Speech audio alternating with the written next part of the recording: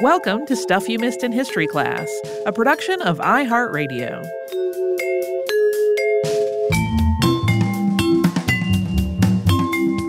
Hello and welcome to the podcast. I'm Tracy V. Wilson. And I'm Holly Fry.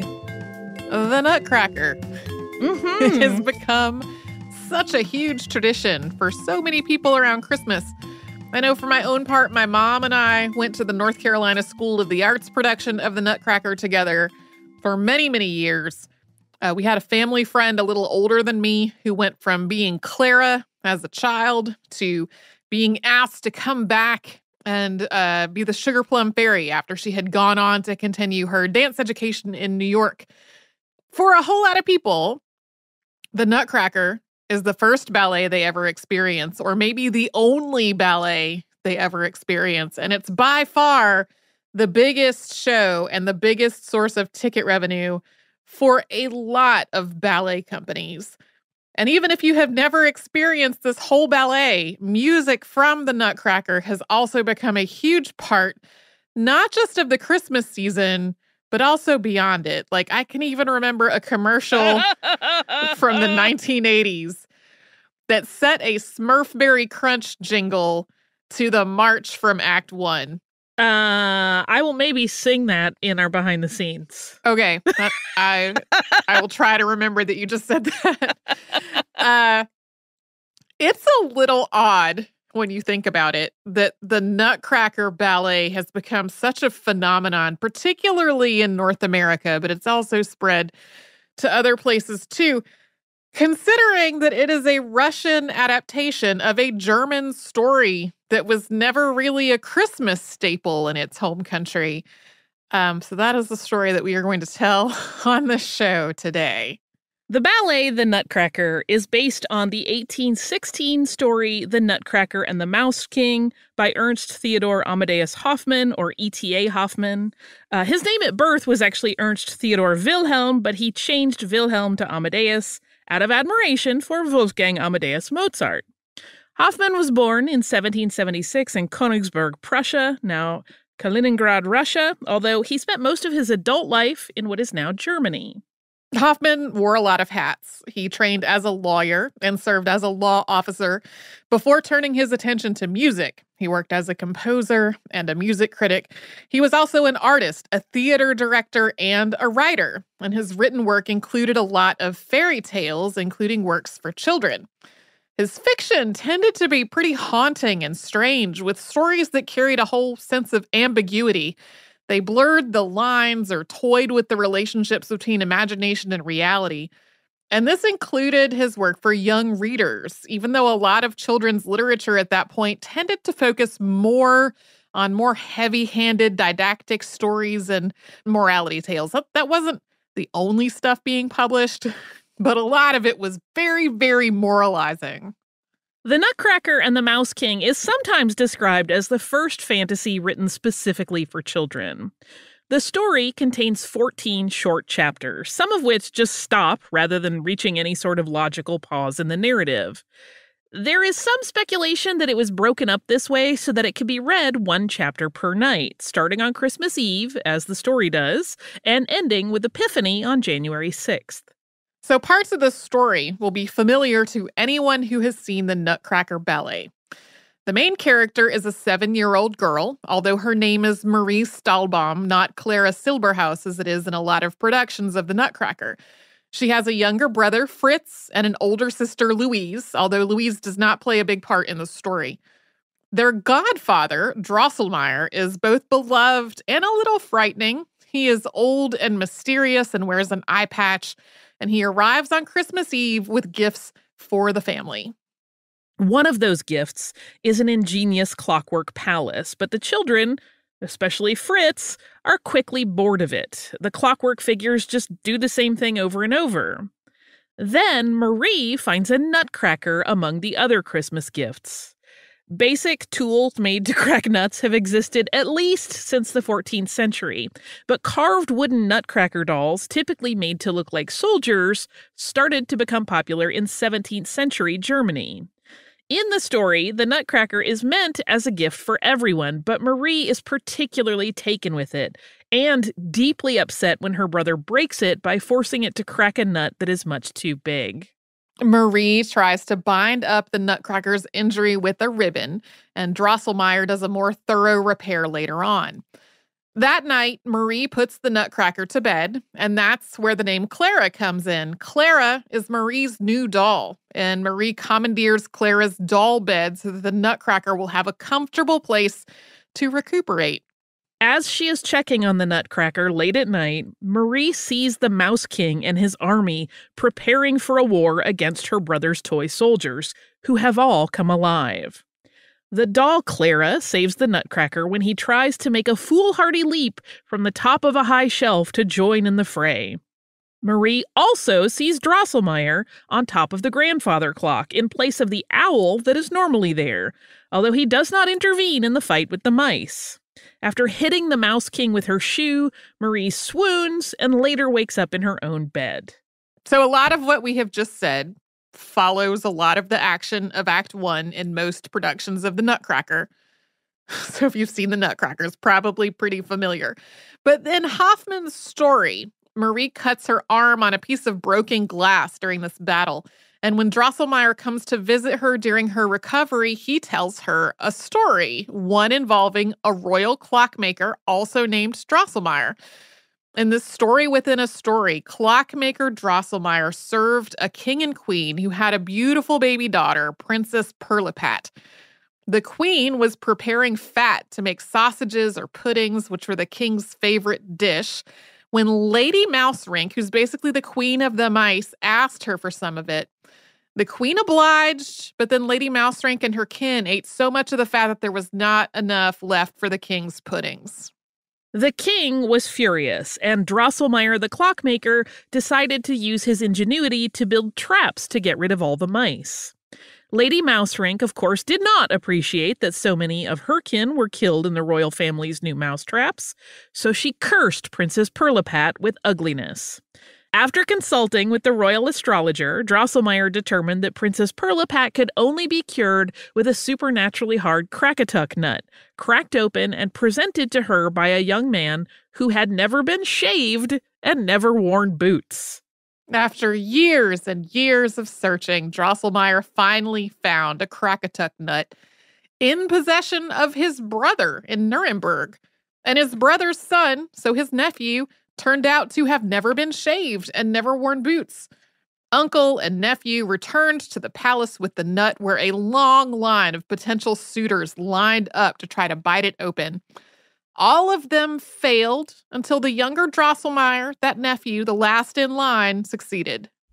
But the young Drosselmeyer and Princess Pirlipat did not live happily ever after. Just after breaking the curse on the princess, the clockmaker's nephew accidentally stepped on Lady Mouserink, killing her. With her dying breath, Lady Mouserink cursed him, transforming him into a Nutcracker. Princess Pirlipat, horrified, banished the Nutcracker and his uncle, the clockmaker. The royal astronomer, who was also exiled for his role in all of this, predicted that the Nutcracker's curse would be lifted only if someone fell in love with him. Of course, at this point, Marie, hearing this story, concludes that it is real, that her beloved Nutcracker toy is really the transmogrified nephew of the royal clockmaker, and that royal clockmaker is none other than her godfather, Drosselmeyer. Marie demands to know why Drosselmeyer is not helping his nephew. After all, she saw him right there on the clock on the night that the Nutcracker fought the Mouse King.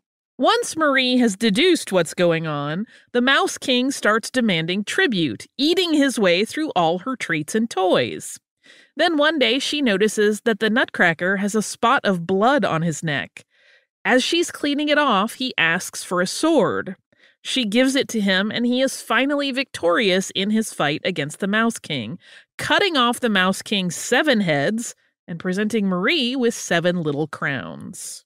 The Nutcracker takes Marie to a magical kingdom with meadows made of candy, a lemonade river, and towns made of gingerbread and bonbons. She soon learns that the Nutcracker is the prince of Comfiturenburg, or the Kingdom of Sweets. Marie once again wakes up in her own bed, and when she tries to tell her family what has happened, they are dismissive. But soon, her godfather Drosselmeyer's young nephew arrives from Nuremberg. The nephew thanks Marie for saving him, and he proposes. A year and a day later, Marie and the younger Drosselmeyer marry, and from there reign as king and queen of the Kingdom of Sweets. This whole story is twisting and layered. It folds back on itself at various points. Marie often tells her parents what she's experienced and seen, only for them to blame her fevered mind and order her to stop telling such wild tales. As her godfather Drosselmeyer tells her this story, he also suggests that it's real, but then when he talks to her parents, he dismisses what she's saying as fancy.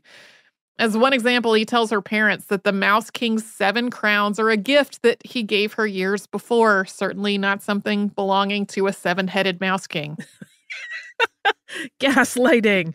The book's tone is fairly ominous, actually, and it draws heavily from German Romanticism. The Brothers Grimm and their dark and sometimes gruesome collections of fairy tales date from around this same time. Past podcast subject Caspar David Friedrich was another of Hoffmann's contemporaries, and many of his landscapes have a similarly eerie and foreboding, although still very beautiful, feel. But in 1844, more than 20 years after E.T.A. Hoffmann's death, past podcast subject Alexandre Dumas père adapted The Nutcracker and the Mouse King and translated it into French. The resulting book had the same basic plot and the same sort of story within a story, but with a tone that was generally a lot lighter and more cheerful than the original. And it is this version that was adapted into a ballet. Or at least part of it was. We're going to talk more about that after a sponsor break.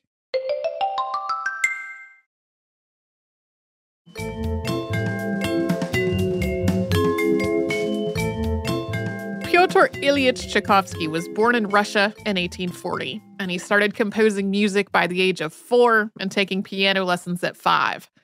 But Russia didn't have a formal system of education for musicians and composers yet, so it did not occur to his parents at first that this could be a career for him. So they focused his education on the idea that he would become a civil servant. That eventually changed, though. He became one of the first students at the St. Petersburg Conservatory after it was established in 1862. And he eventually became famous, both within and outside of Russia, composing 7 symphonies, 11 operas, and various concertos, cantatas, quartets, choral works, and 3 ballets: Swan Lake, The Sleeping Beauty, and The Nutcracker. And the Nutcracker Ballet was part of a 2-part commission from Russia's Imperial Theaters in St. Petersburg, the other part being a 1-act opera. The ballet was his second collaboration to include both Imperial Theater's director Ivan Vysevlosky and French choreographer Marius Petipa, chief choreographer of the Imperial Ballet. The 3 men had previously worked together on The Sleeping Beauty, with Vysevlosky commissioning the work, writing the libretto, and being heavily involved in the costume and set design, and Petipa choreographing the ballet and providing detailed instructions to Tchaikovsky on the music. The Sleeping Beauty had been a success after opening at the Mariinsky Theater in St. Petersburg in 1890. And Vysevlosky was hoping for something similar to happen with the Nutcracker.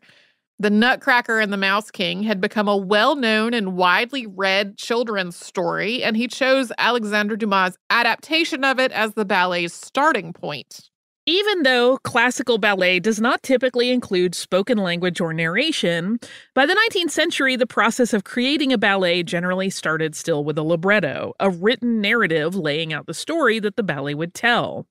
The composer, choreographer, set designer, and costume designer, basically everyone who worked on creating the ballet, would rely on this libretto to translate the story for the stage.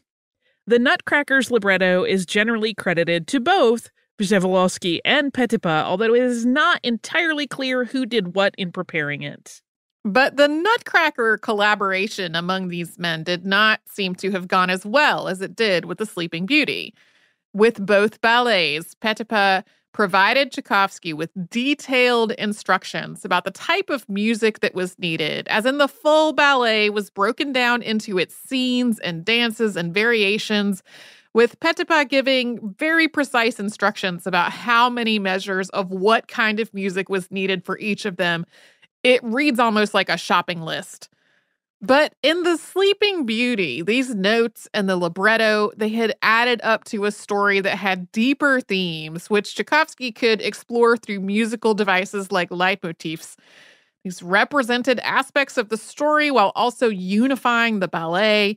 In addition to the story of Princess Aurora, The Sleeping Beauty also dealt with themes of good versus evil, and Tchaikovsky could just explore all of this and represent it through music. Meanwhile, the libretto for the Nutcracker had abandoned the deeper themes and ambiguities of Hoffman's story. The entire middle portion of the Nutcracker and the Mouse King had been cut almost entirely, leaving only the Christmas party, Drosselmeyer bringing gifts, the battle between the Nutcracker and the Mouse King, and the voyage to the Kingdom of Sweets. After a grand final waltz, the Nutcracker was to end with an apotheosis with a beehive surrounded by bees. The main character, now named Clara, did not return home after her travels through the Kingdom of Sweets, so it really wasn't even clear what the point of it all was. On top of his creative dissatisfaction, Tchaikovsky experienced depression and anxiety throughout his life, along with social pressures and taboos stemming from his attraction to other men at a time when homosexuality was both illegal and deeply stigmatized. And all of this may have fed into his struggle to get started on the Nutcracker. In April of 1891, he wrote to Przewalski about it, saying, quote, "Here in Rouen, I had to call on extraordinary willpower to make an agonizing effort in order to work. As a result, what comes out is colorless, dry, hasty, and wretched. The awareness that things are not going well torments me and agonizes me to the point of sickness. A consuming depression constantly gnaws at my heart, and I have not for a long time felt as unhappy as now." The day after Tchaikovsky wrote this letter, he learned, by reading it in a newspaper, that his sister Alexandra had died. He was, at that moment, on the way to board a ship for a tour of the United States, where he would, among other things, conduct music he had composed at the grand opening of Carnegie Hall. This would have been terrible in any circumstance, but this was particularly terrible timing. But Tchaikovsky did not cancel his tour or his appearances in the United States. Instead, it seems as though he took this transatlantic voyage as a time to contemplate and to refocus. Music historians and theorists have noted that the Nutcracker incorporates more borrowed folk melodies and existing musical themes than most of his other work does, kind of suggesting that once he did finally get underway, he still had trouble feeling creative. There's also some suggestion that the character of the Sugar Plum Fairy is meant to embody his late sister, who was known to the family as Sasha. Tchaikovsky may not have been the only person who was facing very real creative trouble with the Nutcracker. Although Marius Petipa had been the one to write Tchaikovsky's instructions for the music and initial notations for the choreography, he did not choreograph most of the ballet. He became ill shortly after that work began, and he left most of it to his assistant, Lev Ivanov. According to Petipa's memoirs, Ivanov did all the staging and choreographed all the dances. Petipa was 73 when this happened, but there is some speculation that he really wasn't all that sick, and he just kind of didn't want to work on this nonsensical show. Ivanov worked from Petipa's notes, but he didn't always follow them. For example, in Act 2, Petipa called for, quote, trepak for the end of the dance, turning on the floor. Trepak is a folk dance from Ukraine and Russia, but Ivanov took this piece in a totally different direction using hoops, and lead dancer Alexander Shuryev choreographed his part himself. This is why in some productions of the Nutcracker today, trepak is this intensely athletic dance full of leaping and squatting and dancers that are dressed as like peasants or maybe Cossacks. Well, in others, they are in candy stripes and dancing with hoops. If you've only seen the first version, the first time you've seen the second one, you might feel like it was a ripoff. Yeah. Tchaikovsky compiled a Nutcracker suite featuring selections from the ballet, which was first performed in March of 1892, and the full ballet premiered at the Mariinsky Theater in St. Petersburg, Russia on December 18th of that year, or December 6th under the old-style calendar. It followed Tchaikovsky's one-act opera Iolanta, which had also been the other part of this commission. One of the criticisms of Tchaikovsky's work during his lifetime was that it was not Russian enough. But the Nutcracker includes several elements that are really hallmarks of this period of Russian theater and ballet. This is really considered to be Russian ballet's golden age. Tsar Alexander III was a patron of the arts and the theater, and a lot of the work that was created during his reign involved dramatic sets and costumes and the sorts of spectacles that the Tsar generally enjoyed. Much of the second act of the Nutcracker is also essentially a court celebration, with Clara, as a guest to the Kingdom of Sweets, being presented with a pageant of all of the kingdom's best and brightest. And some of this court review highlights Russia in its presentation, especially the series of Spanish, Chinese, Arabian, and Russian dances, also known as chocolate, tea, coffee, trepak. Especially in Petipa's original notations, trepak was to be the showstopper, suggesting that Russia was the best among nations. These dances combine with others in Act 2 to suggest the idea of many nations living together harmoniously under the rule of one benevolent monarch, that is the Sugar Plum Fairy, along with her prince. A 2016 article in the journal Dance Research by Damien Maillet also explores the idea that the use of French songs and costumes inspired by fashion of the French Revolutionary era allude to the alliance between France and Russia that developed in the 1890s. And Tsar Alexander III does seem to have liked this ballet. Tchaikovsky wrote a letter to his brother saying that the Tsar, quote, was delighted and sent for me to his box and said a whole lot of kind words. I love that. A whole lot of kind words. It's just a great turn of phrase. But as for everybody else, reviews a little bit mixed, and the bad reviews were often explicitly and pointedly bad. People pointed out the same aspects of the libretto that had caused Tchaikovsky so much frustration, including the fact that Act 1 and Act 2 almost felt like two totally different ballets, neither of which made a whole lot of sense. Some critics insisted that Act 1 was barely a ballet at all. People mostly stood around and pantomimed.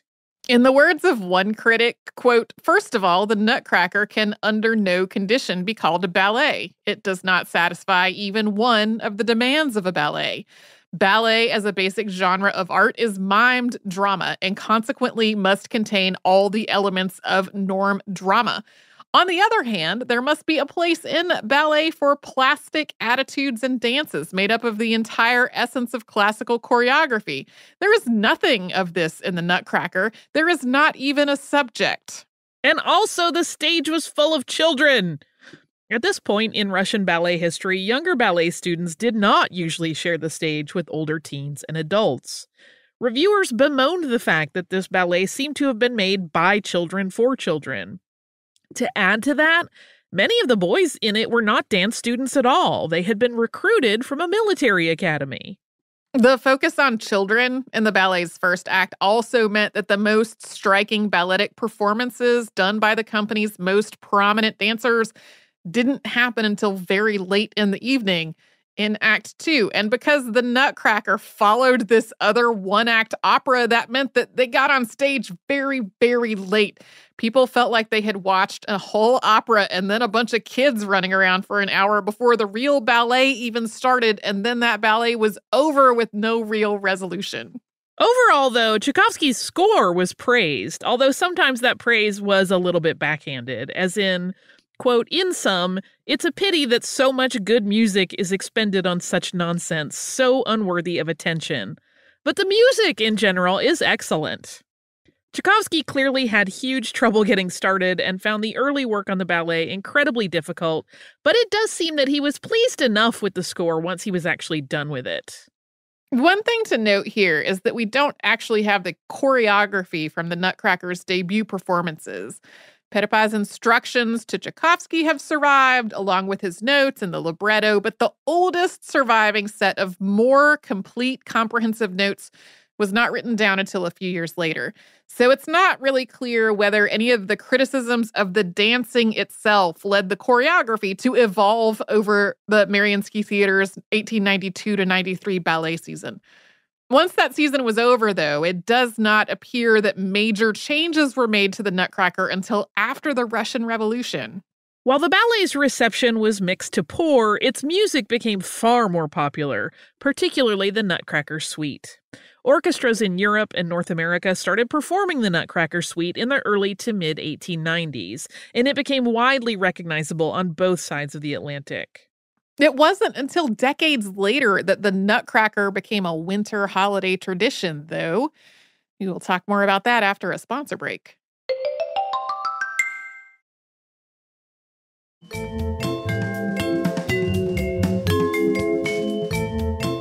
After the 1892 to 1893 ballet season, the Nutcracker only made spotty appearances on Russian stages for a while. Sometimes companies performed only the second act or a selection of highlights. The ballet was revived in 1909, and in 1919, Alexander Gorsky staged a version that combined the character of Clara with the sugar plum fairy for the first time. Vasily Vainonin introduced new choreography in 1934, also casting adult dancers in what had originally been children's roles. But overall, the Nutcracker's appearances on Russian and then Soviet stages was pretty spotty. Although the narrative takes place at Christmas, it also was not a Christmas standard. Easter is really the more important and festive holiday in the Eastern Orthodox Church. The Soviet Union also banned Christmas celebrations in the late 1920s, leading to the rise of New Year's as a secular holiday. The Nutcracker was performed outside of Russia and the Soviet Union for the first time in 1934. That was in London, based on choreographic notes by Nicholas Sergeyev, who had been the company manager of the Imperial Ballet in St. Petersburg. When he left Russia in 1918, he had taken the choreography for more than 20 ballets with him. They had been recorded using a dance notation method that had been developed by Vladimir Ivanovich Stepanov. In 1940, the Ballet Russe de Monte Carlo presented selections from the Nutcracker while on tour in the U.S. Then, Disney's Fantasia debuted in theaters on November 13th of 1940. This film was not a financial success, in part because World War II shut down movie theaters in Europe, but it is credited with popularizing classical music in the United States, including selections from the Nutcracker Suite. Some of the Nutcracker pieces in Fantasia include the dance of the Sugar Plum Fairy, during which fairies flitter about, opening flowers and sending dewdrops down spider webs. Mushrooms twirl around during the Chinese dance. There are long-tailed fish that gracefully swim around in coffee, and thistles that very energetically dance during trepak. Although neither the fish nor the mushrooms are human, they both retain some of the exoticized stereotype depictions that are often part of the Nutcracker ballet during the Chinese and Arabian dances. The mushrooms, for example, have slanted eyes and a posture that suggests they're wearing robes, and the fish's movement and sensual demeanor suggests a harem. Fantasia has a content warning when viewed on Disney Plus today, noting that it, quote, includes negative depictions and or mistreatment of people or cultures, although that's usually interpreted as referencing centaurs who appear in the Pastoral Symphony, some of which have been cut out of the current version of the film. When introducing the Nutcracker Suite portion of Fantasia, narrator Deems Taylor explains that the Nutcracker Suite is part of a ballet that wasn't much of a success and, quote, nobody performs it nowadays. That was more or less true in 1940, but today that sentence is hilarious. 4 years after Fantasia, the San Francisco Ballet staged the first U.S. performance of the full Nutcracker Ballet. The ballet's founder and choreographer, William Christensen, talked through ideas for it with choreographer George Balanchine and Alexandra Danilova of Ballet Russe. Christensen had never actually seen the full Nutcracker ballet and later said that these conversations, and particularly Balanchine's insights, had a huge influence on the San Francisco production. Then, in 1954, the Nutcracker opened at the New York City Ballet with choreography by co-founder George Balanchine, whose name has been anglicized from George Balanchivadze. He was born in St. Petersburg, Russia in 1904, and he had studied at the Imperial School of Ballet and the Mariinsky Theater. He appeared in productions of the Nutcracker before the Russian Revolution, which means that he learned and observed choreography that had started with Petipa and Ivanov back in the 19th century. He also learned other versions by other choreographers before leaving Russia in 1924. Lincoln Kirstein invited Balanchine to the U.S. in 1933 to establish the School of American Ballet and the American Ballet Company. Kirstein and Balanchine went on to establish the New York City Ballet in 1948. In the New York City Ballet's 1954 Nutcracker, past podcast subject Maria Tallchief danced the part of the Sugar Plum Fairy. Tallchief was a citizen of Osage Nation and is regarded as the first prima ballerina in the United States. In this version, the young protagonist's name is Marie rather than Clara, and Marie, the Nutcracker Prince, and other roles in this first one were danced by almost 40 children from the School of American Ballet. This production was also one in which Trepak features dancers dressed in candy stripes dancing with hoops. Although Balanchine's Nutcracker first opened on February 2nd of 1954, it quickly became the heart of a special holiday ballet season, and the New York City Ballet has performed it every year since then. A lot of what made the Nutcracker so reviled in Russia in 1892 had nearly the opposite effect in the United States in 1954. It was still not a show that made a lot of sense from a plot standpoint, but it captured a sense of childlike holiday wonder. The audience response was less, what are these children doing here? This is ballet, and more, oh, look at those kids, they're adorable. This is wholesome family entertainment. Even without a logical plot to follow, the Nutcracker seemed to celebrate values like home and family and holiday cheer, and that was not an accident. Balanchine and the rest of the creative team at the New York City Ballet had understood that their company desperately needed something that could have mass appeal, and the Nutcracker wound up suiting that need extremely well. And even though this was happening during the Cold War, when the United States was deeply and increasingly distrustful of the Soviet Union, which makes it seem real weird that people would get so excited about a Russian ballet, ballet was actually something of an exception. One of the many, many ways that the U.S. and the USSR maintained a rivalry and competed with each other during the Cold War was through dance, and ballet specifically. An abridged version of the New York City Ballet's Nutcracker aired on CBS in 1957, and then a somewhat more complete version aired the following year in 1958, with Balanchine in the role of Drosselmeyer.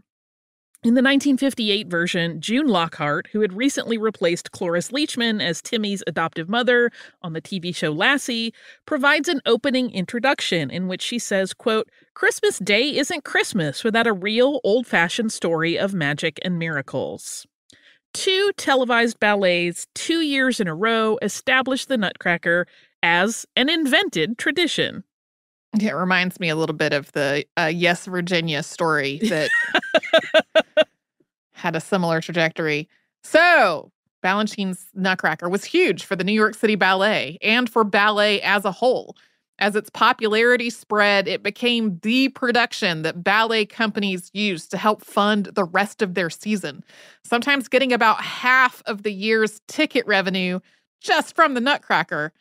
That, of course, is a blessing and a curse. One widely repeated quote that's often attributed to dance critic Richard Buckle is that each Christmas, quote, "we are all one Nutcracker closer to death." For much of its history before this point, ballet had typically been performed on grand stages and before royal courts. And while the Nutcracker is certainly still performed among elite dance companies on prestigious stages, it's also found a home in places like elementary schools and youth centers. It has spurred on the popularity of ballet as an art form. The popularity of the Nutcracker also goes beyond ballet. It's one of the reasons why decorative nutcrackers ultimately spread beyond Germany, especially as holiday decorations. In 1961, First Lady Jacqueline Kennedy chose Nutcracker ballet-themed decorations for a Christmas tree in the Blue Room at the White House And that established the tradition to have a themed Christmas tree at the presidential residence.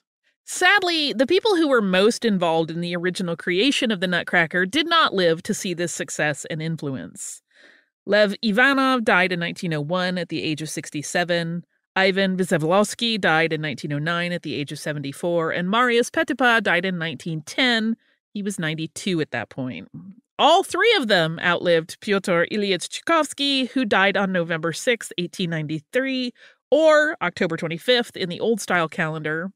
His cause of death at the time was reported as cholera, but there is also speculation that he took his own life, and that this may have been connected to a matter of honor related to his sexual orientation.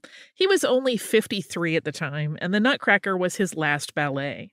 One of the things that we've touched on a little bit is that parts of the Nutcracker often involve racist stereotypes, especially the national dances of Spanish or chocolate, Arabian or coffee, Chinese or tea, and Russian or trepak. Trepak, of course, was meant to be a reflection of Russian ideals, including bravery and physical and military prowess, especially in its original conception as a folk dance. Although the music for the Arabian dance is adapted from a Georgian lullaby, it and the Spanish, Arabian, and Chinese dances have historically all used musical elements and costumes and choreography to suggest some racial and ethnic stereotypes. How or whether ballet companies staging the Nutcracker have dealt with this in more recent years is really all over the place, from making zero changes to re-envisioning those pieces in a completely different direction to hiring dancers from places like China and the Middle East to re-choreograph those pieces in a more authentic way. The Nutcracker has also proved itself to be almost infinitely adaptable. At this point, there are multiple film and TV versions, along with prequels, sequels, and reimaginings. Although many stage productions are based on Balanchine's choreography or on other choreography that has its roots in the work of Petipa and Ivanov, there are so many others, so we're going to list just a few examples. In the 1980s, the Pacific Northwest Ballet and choreographer Kent Stowell wanted to return to the spirit of E.T.A. Hoffmann's original story. To that end, they brought in Maurice Sendak to design the sets and write the libretto for a new staging of the Nutcracker. This became the Pacific Northwest Ballet's version of the Nutcracker for about 3 decades, and it was released as a film in 1986.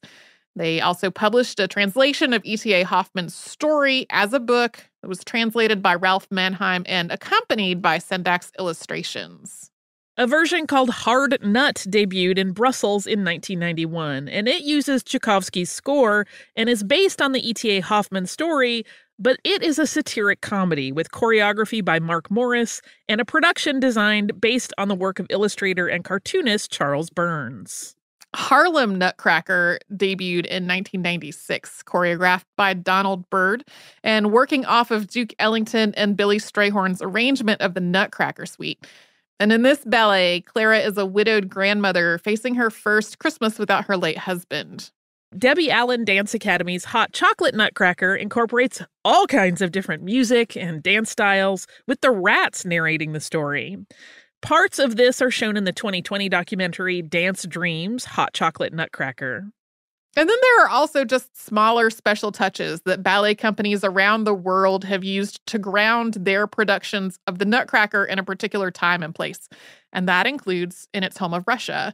Moscow Ballet's Great Russian Nutcracker includes a giant Matryoshka doll and Russian folk figures like Ded Moroz and Snegurushka. This ballet's heroine is known as Masha, which is a Russian derivative of the name Marie.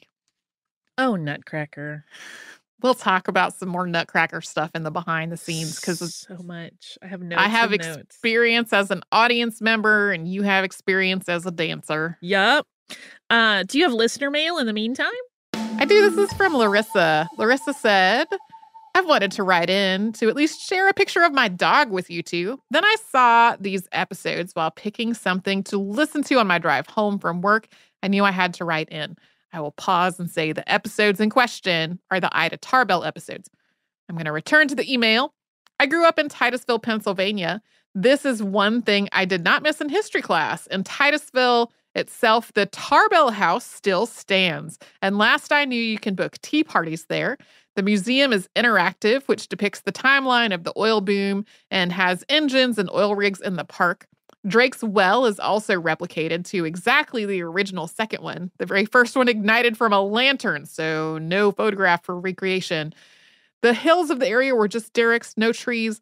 I know there are photos of this by John Mather. Also, it was interesting to hear the Tarbells lived in Rouseville. I had never seen a historical marker like we have all over the area, but right in that small area is the oldest still producing oil well. I was so happy to see this come up as a topic. No one knows about our little area, and I'm sure a future idea could be Titusville itself and or Pit Hole, the ghost town. And then we got a picture of Larissa's dog, Landon, who is 3 years old and is a pit bull terrier mix and is adorable. Baby. So thank you so much for this email and the picture, Larissa. If you would like to send us an email, we're at historypodcast@iheartradio.com. And we're also all over social media at Missed in History. That's where you'll find our Facebook, Twitter, Pinterest, and Instagram. And you can subscribe to our show on the iHeartRadio app or wherever you like to get your podcasts.